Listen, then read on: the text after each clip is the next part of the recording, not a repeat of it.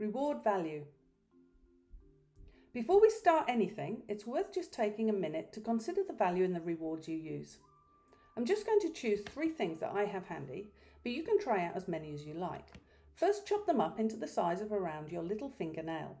If you have a very big or a very small dog, they could be bigger or smaller, but this is a really good average. Pick 2 of the treats and place them in either hand and let the dog sniff them.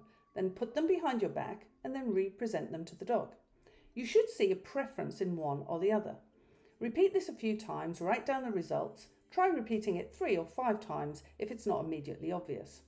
Now take the winner and pit it against the remaining treat.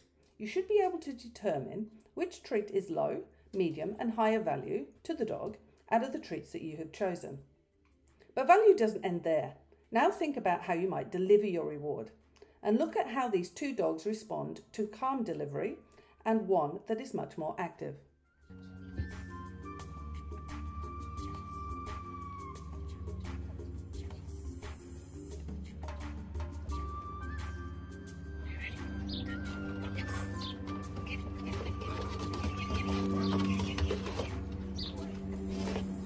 Okay.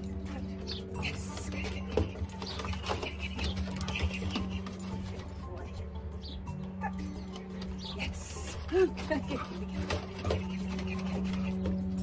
good boy. One more. The touch. Yes.